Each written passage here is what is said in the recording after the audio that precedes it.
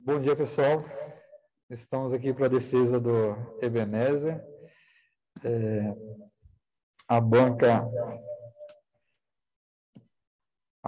é composta pelo presidente da Banca, eu, Valdir Pillat, os orientadores Paulo Roberto Fagones, Alexandre Tardelli, o membro interno Área, os membros externos Igo Paulino e Dr. Inês Staciarini, e os membros Márcio e Maurício. Bom, Ebenezer, você tem por volta de 50 minutos para a apresentação. Aqui, pode começar. Thank you, Prof, for the introduction. And thank you to the board for participating in my thesis defense. And then my gratitude to everybody watching from home this presentation. Today, I'm going to present my thesis defense on multi-instrument study of various aspects of equatorial ionospheric irregularities over American and African sectors. This topic was chosen because this thesis is made up of two distinct topics. And these two distinct topics are all part of the central theme of my PhD thesis. So in this thesis, we are going to look at those two distinct topics and then see how they are related to the study of ionospheric irregularities.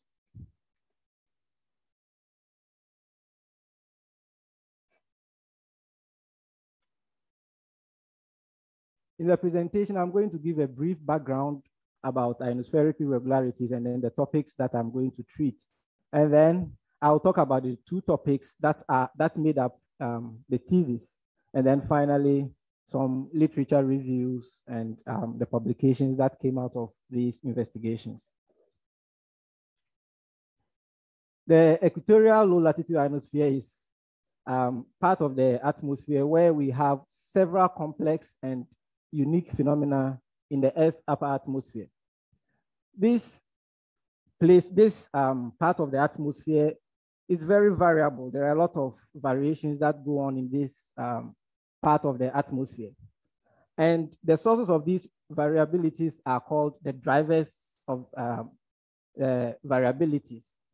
And these sources that come from above the ionosphere, we call the main drivers, which include geomagnetic winds, geomagnetic storms, solar winds, solar activity, and the rest. And then about 30% of the variability of the ionosphere has been associated with drivers that come below or that come from below the ionosphere. And some of these drivers are planetary waves, gravity waves, earthquakes, lightning, and even sudden stratospheric warmings, and which is one of the main topics that we are going to look at in this presentation. Now, during geomagnetically and solar quiet times, like I mentioned before, 30%, 23 to 30% of this variation or this variability of the ionosphere comes from below the ionosphere. And because the ionosphere, the variability of the ionosphere is sometimes local or different times, the variability depends on local time, season, solar cycle, longitude, magnetic activity, and other factors that affect the ionosphere. In the low latitude equatorial ionosphere, there are several phenomena that are specific to this region of the ionosphere. Now, this is due to how the geomagnetic field lines and then the magnetic equator are structured around this part of the ionosphere. And because of this, there are certain phenomena that occur in the ionosphere, such as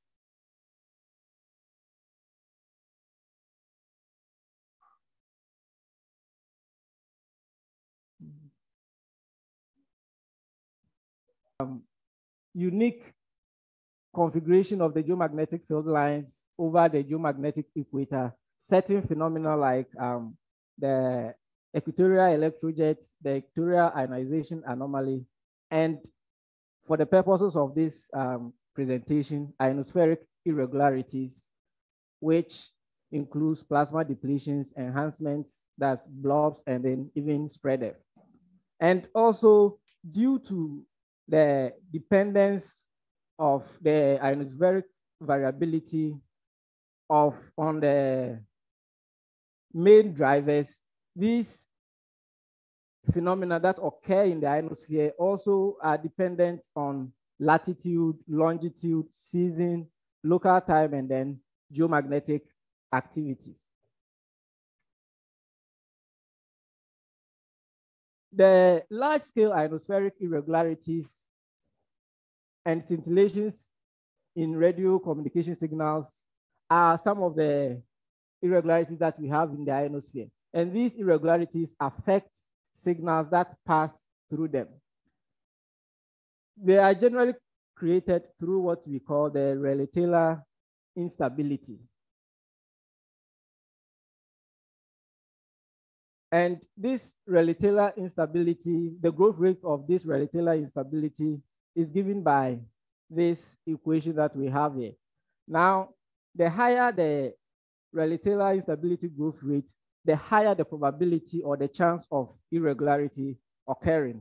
So these factors like the recombination rate, the Peterson conductivity ratio of the E region and F region Peterson conductivities, all these things affect the relatilar instability.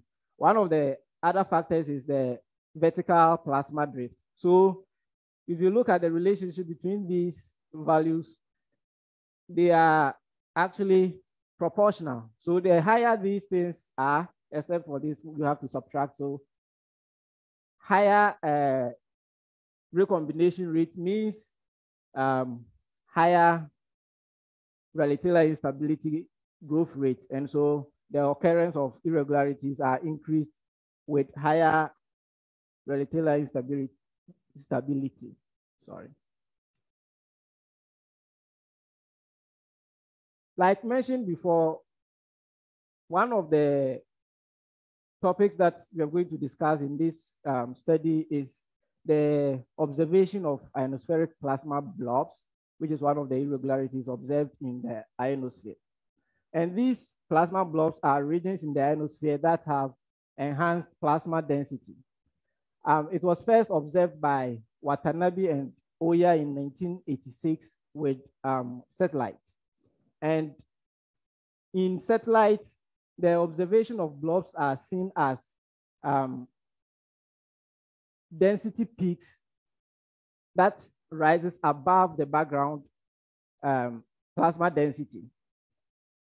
In air glow emissions, they are observed as high emission intensities that is higher than the background emission intensity as well. And then in ionograms, they are observed as high frequency echoes on the ionograms. Now, one of the reasons that we are studying plasma blobs or the observation of plasma blobs in the ionograms is that as far as I am aware, there have been only a few studies that have reported the observation of ionospheric plasma blobs on ionograms. Among them include Pimenta in 2004 and then 2007, Wang in 2019, and then Narayanan in passing mentioned the observation of plasma blobs on ionograms that was in 2014.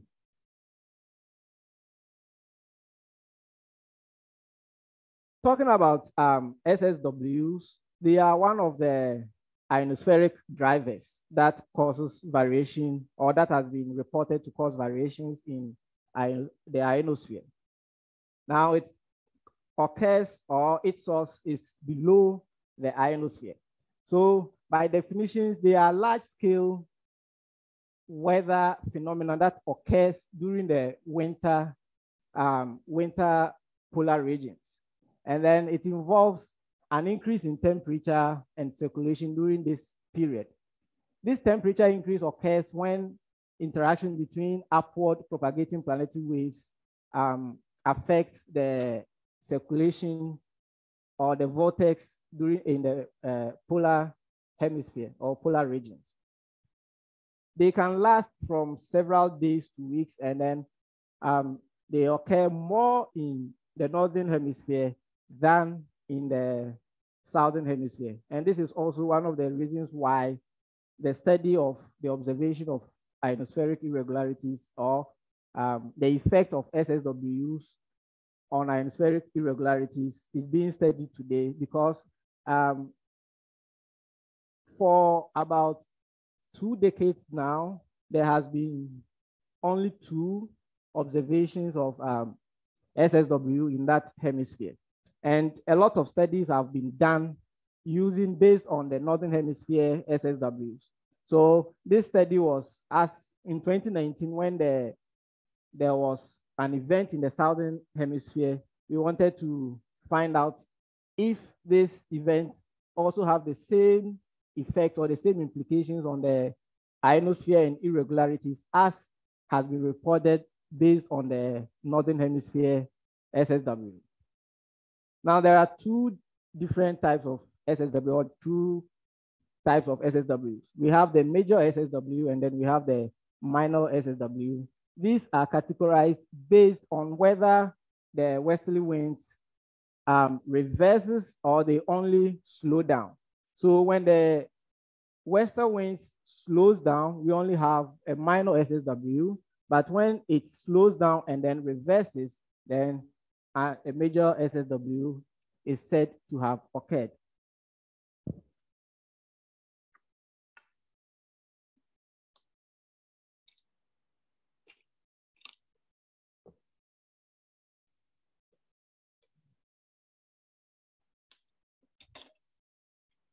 Studies have reported that amplified gravity waves and tides generated during SSW events has the ability to modify equatorial ionospheric dynamics, which may influence plasma distribution in the low latitude ionosphere.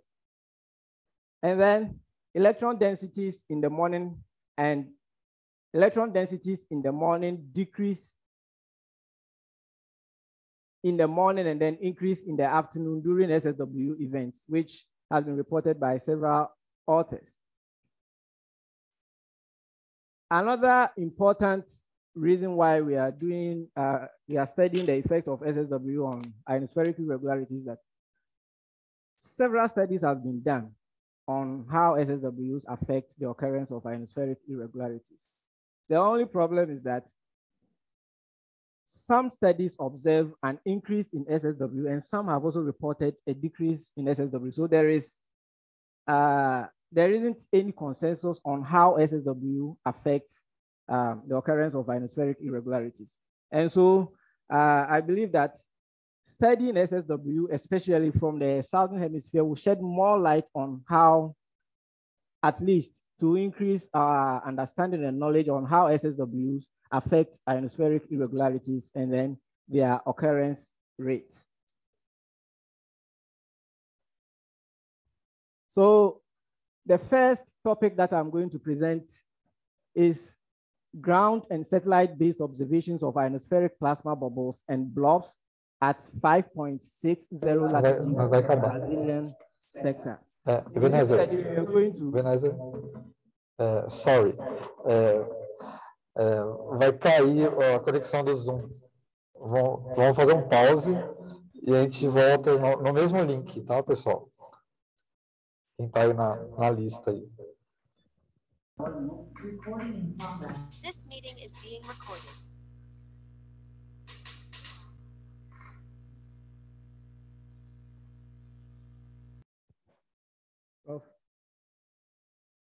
Can I? Okay. So the first topic that we're going to talk about is the study of ground and satellite-based observations of ionospheric plasma bubbles and blobs at 5.6 degrees latitude in the Brazilian sector. In this study, we are going to try to observe ionospheric plasma bubbles using 3 instruments, an Oscar imager, an ionosonde and swarm satellites. The purpose of this study is to investigate and propose a methodology as to whether we can use an ionogram or ionosonde only to study, observe and study ionospheric plasma blobs. Although some studies have already reported the observation of plasma blobs using ionosondes, no one has, as far as I am aware, has proposed some characteristics of these observations on the ionograms to give directions or guide as to whether you'll be able to use the ionograms or the ionosonde to observe plasma blobs.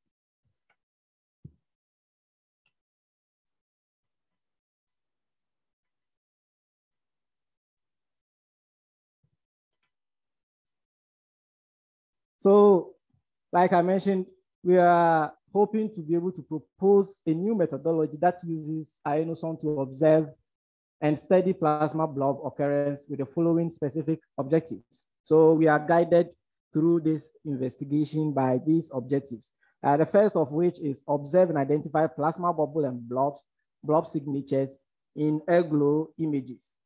The second is observe and identify spread depth structures that are associated with these irregularities, bubble and blobs that were observed in the ionograms. Then in the third case, we compare the observations in the ionograms and then the air glow images to see if we are observing similar structures.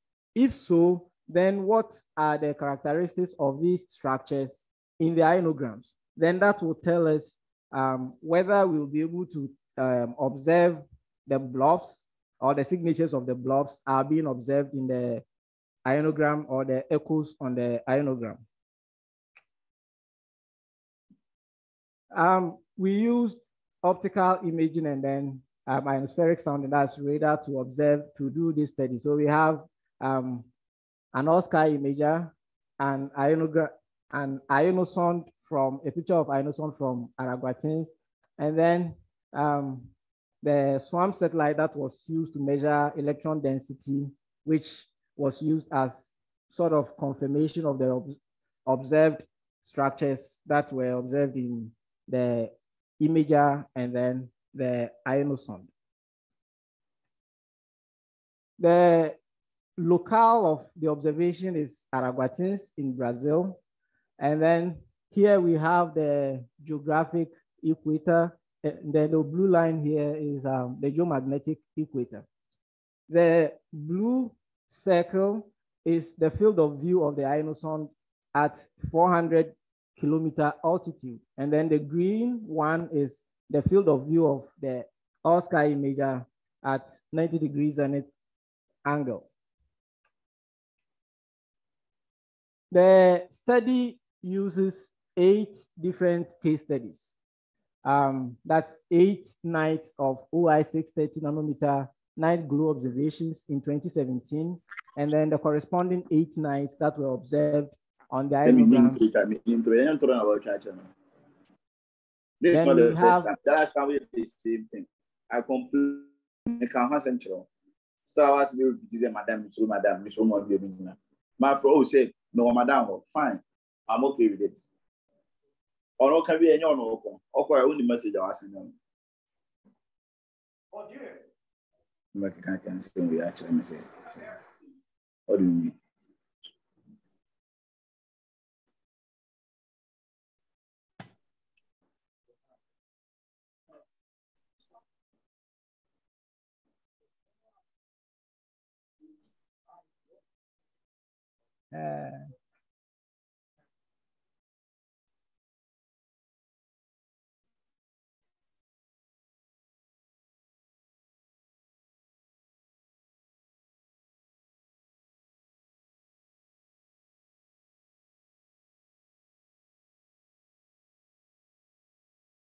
We have observations from.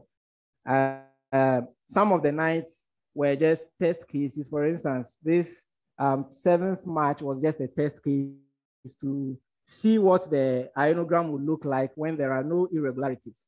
And then the other nights, we looked at the observation of plasma bubbles and blobs together. So the rest of the night, this here we have only plasma bubbles, and then the other nights we have plasma bubbles and blobs together.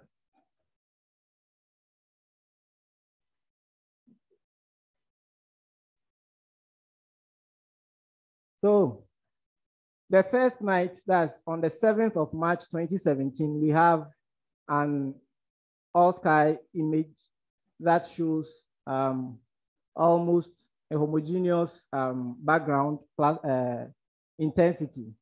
And after linearizing and then plotting the intensity against we have this almost quasi-linear variation. And the corresponding ionogram shows a typical nighttime profile, typical nighttime ionospheric profile with a clear critical frequency, which has been indicated with this black line. In the second night, we have the 29th September 2017, and then we have a series of bubbles or plasma depletion signatures, and that is observed in the plasma density variations that keeps undulating in this graph. And then we observe spread F in the ionograms. The similarities between this and this are that here we have 3 reflections. Here we also have 3 reflections. But the reflections for this, that's the FR3, FR2, and then FR3, look somewhat similar. And that is similar for this case also. The only difference between these two is that here we have the occurrence of irregularities, and so we have spread F. Here, there are no irregularities, so there is no spread F observation. If we come to the third case, we have 2 different structures. We have high intensity and then low intensity air glow image that corresponds to plasma bubbles and then blobs. In the intensity plot, we see the depletion and then the enhancement that follows what we observe in the raw air glow image. Here also, we have spread F occurring, but the difference between this spread F and this spread F is that this one seems to have extended to higher frequency regions, while this one stays at lower frequencies. In this case also, we have 3 reflections. We have the FR3, the FR2, and then the FR1. But the difference between this and these two is that the reflections are totally different from the FR2, and the FR3 are totally different from the FR1. We realize that from the FR2 and FR3, you can somewhat say that this is the critical frequency, or at least the frequency that these two are able to reach.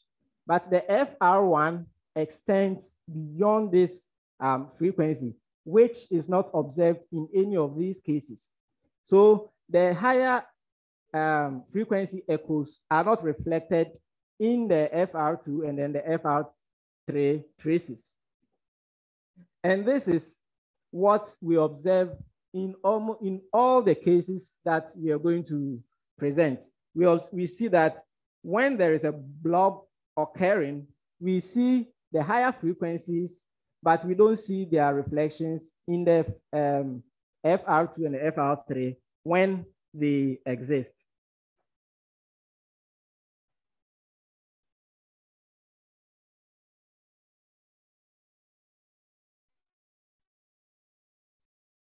So this is another case that we are presenting. We have we have how the emission intensity varies. So here we can observe the high emission intensity, and then here we have the low emission intensity as observed. And we have the corresponding ionograms. We see the spread F on all these ionograms. R3, F.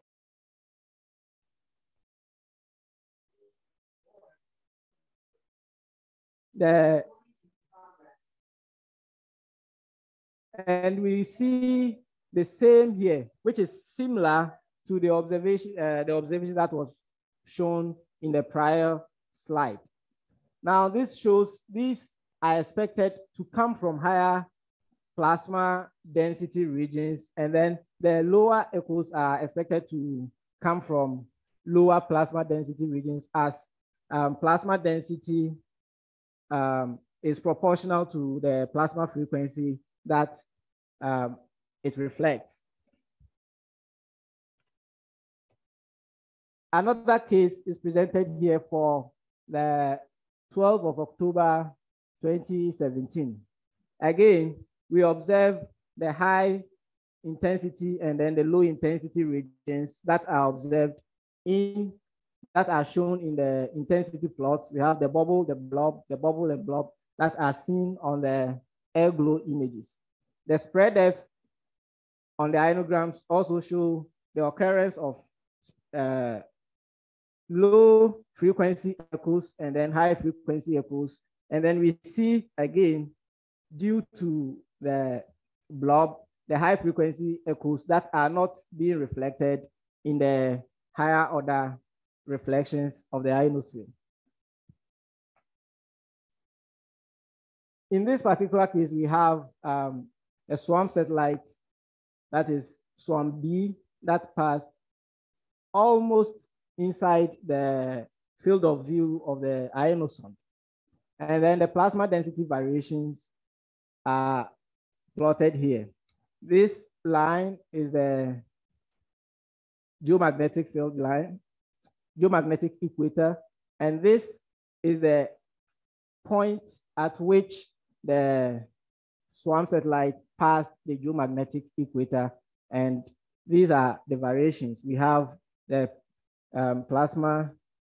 reduced plasma density regions, and then we have the high plasma density regions that correspond to the observations in the air glow and then the ionosomes.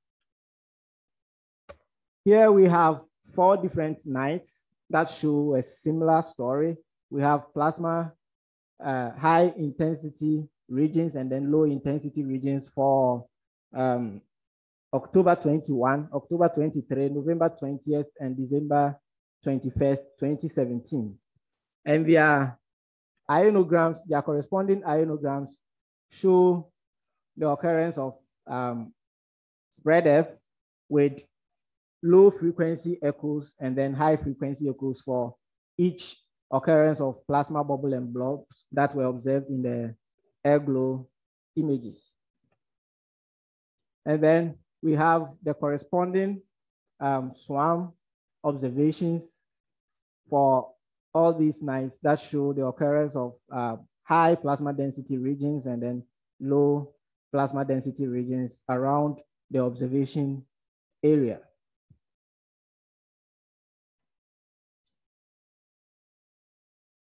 As I mentioned before, several studies have, not several, a couple of studies have reported the occurrence of the observation of plasma blobs using ionograms.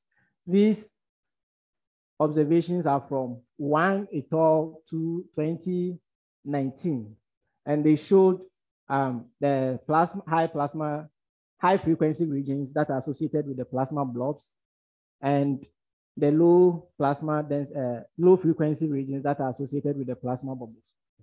They did not show or did not characterize these echoes or on the ionograms. But from their observations, you can see that even if you look at this, you can see the F1 and FR2 and then the FR3s. And you can see that these regions are almost always different from the FR2 and then the FR3. This was observed in Hainan, Japan, China. So you see that the observations that we showed earlier, they look almost similar to the observations that were observed in this region.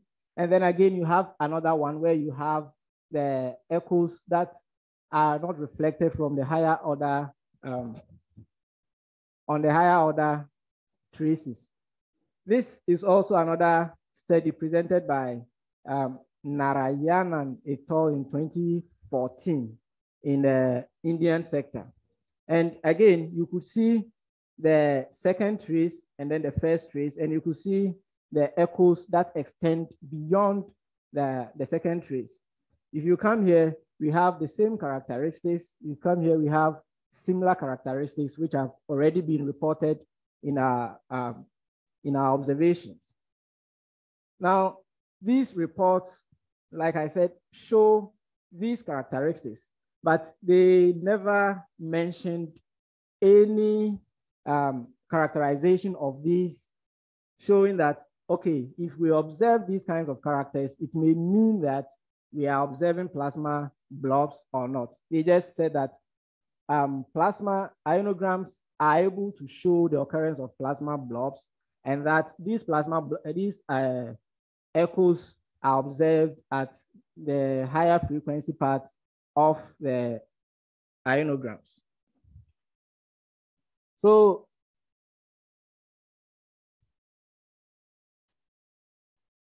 some observations, some studies have been done.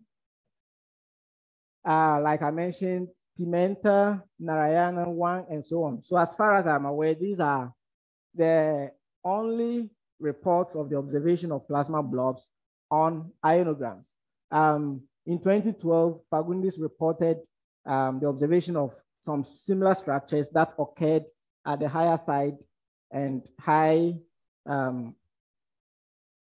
virtual heights, but they rather associated this observation to MSTIDs.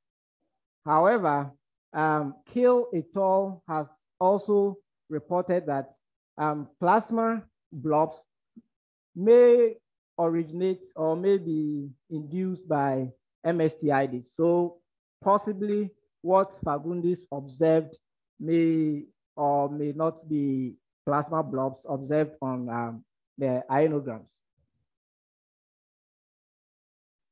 And according to Calvet and Cohen 1961, ESF features on ionograms depend on the nature of the scattering region. So depending on which scattering region, whether it is a region of high plasma density or low plasma density, we are going to observe these structures on the ionograms at higher frequency regions or lower frequency regions. And then how their distribution over the ionograms in the westward horizontal plane. So the observations that I showed here show that the frequencies, that is for the blobs on the ionograms, did not change significantly when the imager or the images showed the shifting of the blobs from the west to the east. So since it is known that the frequency or the plasma frequency is associated with the plasma density, then if the scattering region or the locale that is reflecting the density does not change as it moves from one side of the ionoson to the other, then it means that the observations that we are observing on the ionograms are actually from those regions, which means that is, if we have this plasma density here and it moves from here to this point, the only thing that changes is the height. But this density or this frequency is not going to change because the plasma frequency that is observed depends on this density that is moving across the observation site. And thus, the frequencies of the echoes that we observed associated with the plasma density, the high plasma densities, are going to be observed at higher frequency regions, while those associated with the plasma bubbles will be observed at low frequency regions.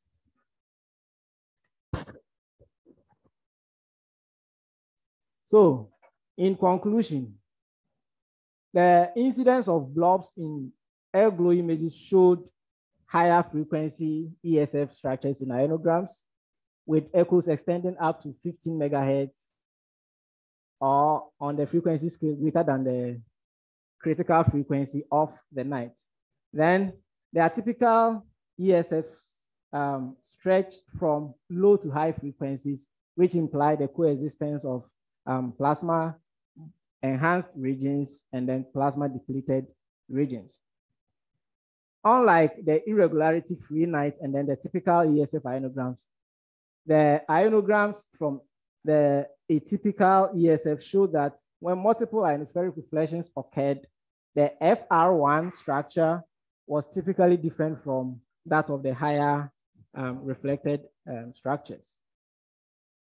And then in the case of bubbles, and then the absence of irregularity, the FR1, FR2, and FR3 reached the same frequency limits, while in the cases where the blobs occurred, it's extended higher than the FR1 and then the FR2 limits. This investigation has already been published in Advances in Space Research in 2019. So now we move on to the next study. This study is the effects of the 2019 minor Antarctic sudden stratospheric warming on the occurrence of ionospheric irregularities in Brazil and in Africa. So in this case, we are looking at the 2019 SSW that occurred in the Southern Hemisphere and see whether the occurrence of ionospheric irregularities was affected in any way by this event. So the objectives of the study are to look at the occurrence of spread F during different phases of the SSW event. We also looked at the occurrence of road phase fluctuations also in different phases. And then we compare the occurrence rates in those phases and with another year when there was no SSW to see if there is any change in the occurrence rates that were being observed. We used GPS receiver. We used the route to study ionospheric regularities, and then we used the spread F and then the critical frequency as one of the parameters that we were studying in this investigation. 3 ionosondes were used in Brazil. We have one from San José dos Campos, we have Jataí, and then we have Araguatins. Then we have about 33 GPS receivers located in various places in Brazil and Africa. So we have the West Brazil, East Brazil, we have West Africa, and then East Africa. In these regions, there is not a lot of GPS receivers, and those that are there even don't have a lot of data, at least within the period that was being investigated. But we managed to get a few that we were able to analyze for this study. So the SSW event is here in 2019. We have the increase in the temperature, the stratospheric temperature in this region. So we have the pre-SSW phase, that is before the temperature started rising. We have the ascending phase, we have the peak phase, that is where we have the maximum temperature, and then we have the recovery phase. We have the descending and then the post-SSW phase. So we have the recovery phase and then the post-SSW phase. And then for comparison, we used data from 2018, within the same period of investigation. Here, there was no SSW event. And then we have some geomagnetic storm that occurred just at the the beginning of the ascending phase. So this first graph shows us the day-to-day occurrence of spread F during all the phases that were being investigated. The left side shows from 2019, and then the right side shows from 2018. In 2019, especially in the peak phase, we observe a low occurrence rate in all these ionospheric stations. So unlike in 2019, in 2018, the occurrence rates increased. So for the occurrence rates in 2018, it just increased from the pre-phase and then moved on as it goes on to the post-SSW phase. And this is typical because in Brazil around this time of the investigation, the occurrence of ionospheric irregularity starts to ramp up from August as we move on into October. However, in 2019, when the SSW occurred, this trend that we expect that the occurrence rates will increase accordingly decreased briefly during the peak phase, and then it started rising again following the same trend that is expected. So the occurrence frequencies at Jataí and SJC were higher than in Araguatins during the ascending and peak phases. So this is just to talk about the latitudinal variation of irregularities. And we see that here, instead of higher occurrence in Araguatins, we observe that San Jose and Jataí recorded higher occurrence rates than Araguatins during the ascending and peak phase.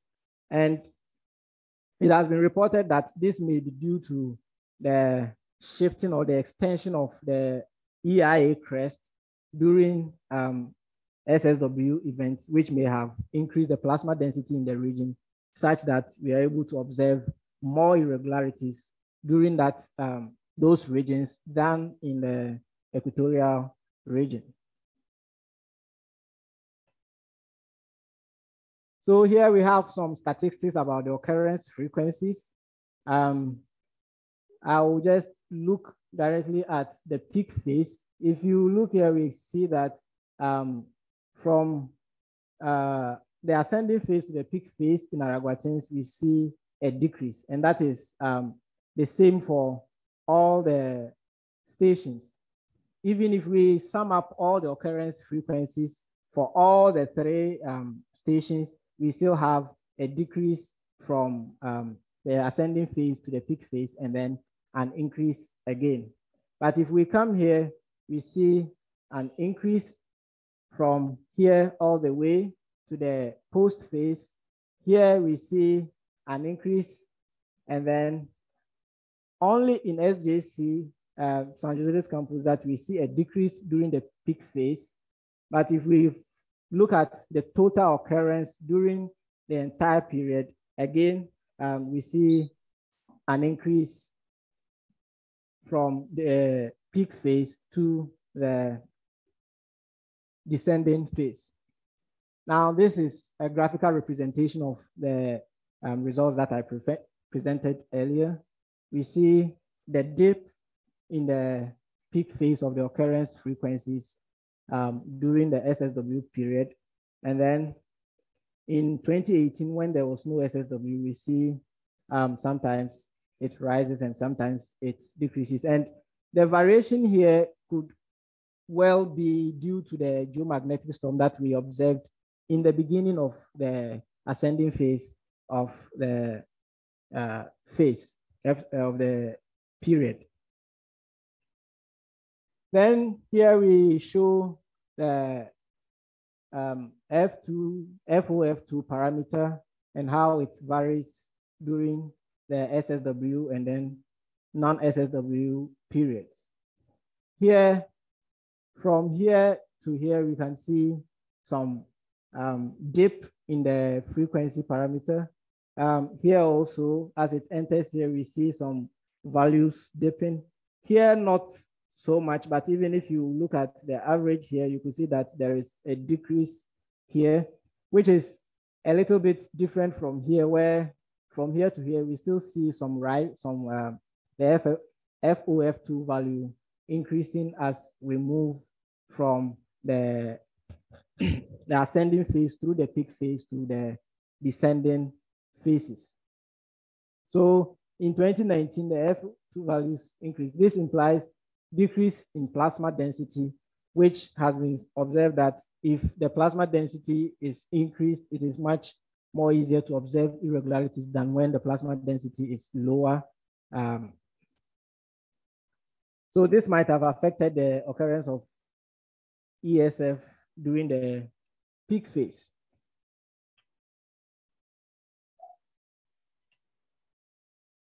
The effect of SSW on ionospheric plasma density has been linked to the decrease in TEC, F-layer electron density, and then EIA intensity at different times in the day during and sometimes after an SSW event. This has been reported by several authors. Vieira in 2017 observed that all over Brazil, the VTEC decreased by about 30% in the daytime during and after an SSW event. Then in 2015, Fagundes et al. Saw a decrease in FOF2 parameter in the afternoon and evening period during the 2009 warming event, which is consistent with what we are reporting here. Then in 2018, it was observed that generally the NMF2 responded negatively in the evolution and then peak phase of an SSW event, and positively during the recovery phase, which is comparable to what has been shown here. This slide shows the road phase, daily road phase fluctuations that we observed. Here we have West Brazil. This thing's not clear. So we have the West Brazil 2019, then we have East Brazil 2019, we have West East 2019, and then we have West 2018 and East 2018. I can't see this. So if we look here, we see that we have low latitude, low latitude, low latitude, and then we have the beyond EIA region, and that is the same for this region. So the results show that there is a higher occurrence rate of road phase fluctuations in the low latitude and equatorial regions than in the high latitude or the beyond EIA crest region. And that is similar to the 2018, that's the SSW period, and then the non-SSW period. What we are interested in is during the peak phases of these events. Now, if we take just the numbers, it is difficult to see the variation. So we calculated again for the rates of occurrence, and in the coming slides, I'll show how these were affected. This is the results from the East and West African sectors. You realize that in most of the African sectors here, the East, there are almost no observations. Here we have the West African sector. This is YKRO, that is Yamoussoukro. And this is in 2018, Yamoussoukro. We observed most of the road phase fluctuations in that region, which is around 5 degrees.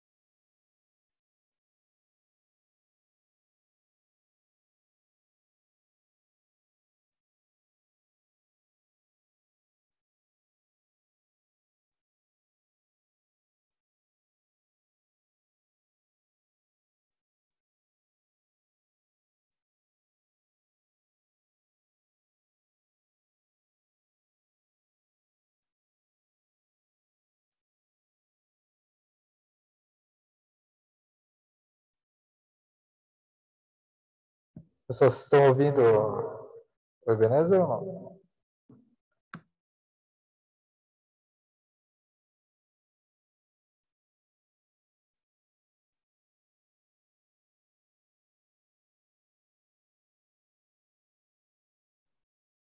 Bom dia, Valdir. Não é possível ouvir o Ebenezer no momento.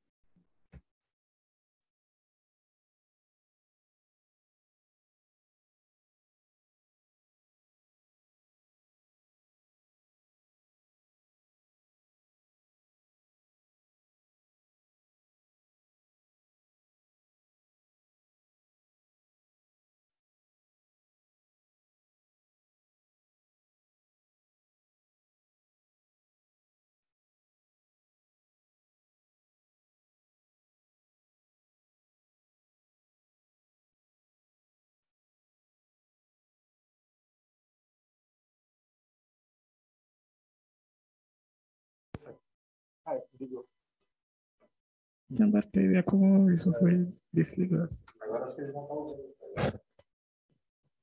Ok, vou segurar assim. Can you hear me? Hello? Yes. Okay. So, as I was saying, in some stations, we observe a decrease from the ascending phase to the peak phase. However, in stations where we don't see this decrease, if we look at the occurrence frequency in the peak phase during 2018, when there was no SSW, we observe higher occurrence rates than observed in 2019 when the SSW occurred. So what I'm saying is, in some stations, even in 2019, we observed a decrease from the ascending phase to the peak phase. In cases where that did not happen, the occurrence in 2018, when there was no SSW event, we observed higher occurrence rates in the peak phase than in the peak phase in 2018. That is, the occurrence where there is no SSW seems to be higher than the period where there was some SSW event.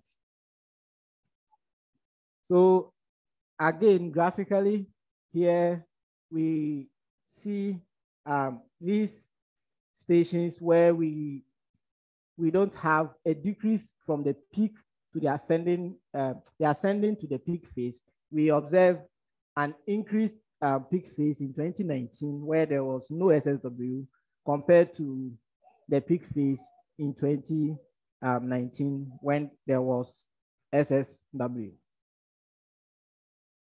So the occurrence of irregularities is known to be controlled by the Rayleigh-Taylor instability, which is one of the factors that is responsible for the occurrence of ionospheric irregularities. Now, the upward E cross B upward drift due to the PRE is thought to be inhibited during SSW events, which was reported by Paula 2015 and then Goncharenko in 2013. Paula also in 2015 reported the decrease in the occurrence of scintillations during SSW events. Now, since PRE is a major factor in the growth rate of the RTI, if the PRE is inhibited, then it stands to reason that the RTR growth rate is going to be reduced. As such, the occurrence of, or the probability of an irregularity being occurring is also reduced. That may be responsible for the reduced occurrence rates that we are observing during the peak phase of the SSW event. Then another factor is that unstable flux tube field line integrated conductivity enhanced by a symmetry of hemispheric density due to meridional winds and a decrease in vertical plasma drifts during SSW events may also lead to a decrease in the growth rate of plasma instability. So these two factors, and I believe others more, may affect the occurrence of ionospheric irregularities during at least the peak phase of the event.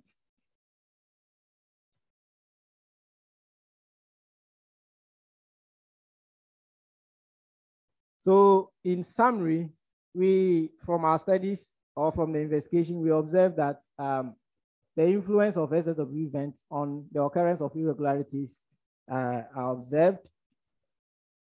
The ESF results showed higher rates at Jataí and SJC than in Araguatins during the ascending and peak phases of the 2019 events. And as I said, this may be as a result of the movement or the shifting of the EIA peak during the SSW event. Then irregularity occurrence showed lower rates during the peak phases in 2019, and in 2019 in all peak phases in 2019, and in 2018 in all ionosphere stations and some GPS stations. Then at stations where the peak occurrence rate did not reduce in 2019, the occurrence rate during the peak phase in 2018 were almost always higher than the occurrence rates observed in the peak phase of 2019. And this investigation also has recently been accepted for publication in Advances in Space Research. So here are some of the references that were used in the investigations, and thank you all for your attention and for your participation in this event. Thank you. Prof. Ok, thank you, Ebenezer. Pessoal, vamos fazer uma pequena pausa aí de 5 minutos e aí depois a gente volta para a arguição na seguinte ordem. Vamos começar com o Dr.Igo, depois a doutora Inês, depois o Dr. Ariane, em seguida passa para mim, Valdir, e depois eu passo para os orientadores Tardelli e Fagundes. Okay? Obrigado aí.